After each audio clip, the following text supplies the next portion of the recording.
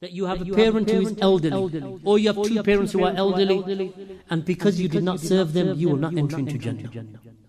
You could have used them as a wasila for your Jannah, but you didn't. Disrespecting one's parents is a major sin, my brothers and sisters. It is from the kaba'ir to disrespect them. To disobey them is from the kaba'ir. To ill-treat them is from the kaba'ir, is from the major sins. Like the Prophet ﷺ said, may Allah keep him distant, or may Allah rub his nose in the dirt. And he repeated it 3 times. They said, who, Ya Rasulullah?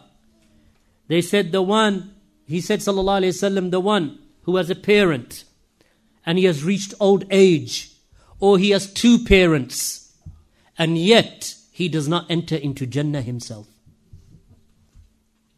This is the hadith of Allah's Messenger sallallahu alayhi wasallam, that you have a parent who is elderly, or you have 2 parents who are elderly, and because you did not serve them, you will not enter into Jannah. You could have used them as a wasila for your Jannah, but you didn't.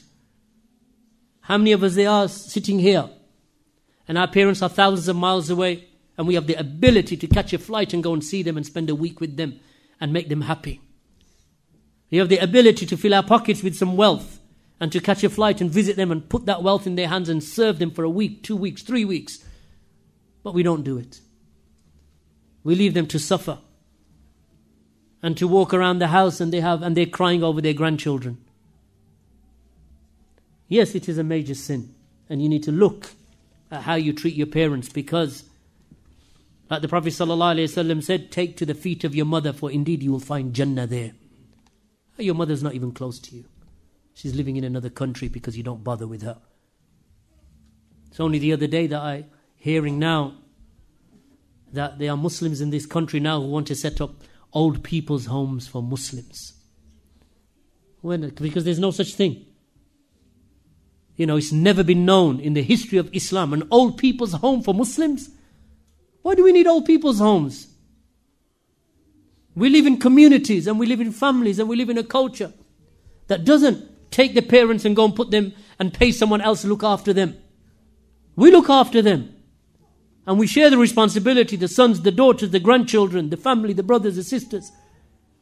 They share the responsibility, and they see it as a pleasure to look after their parents.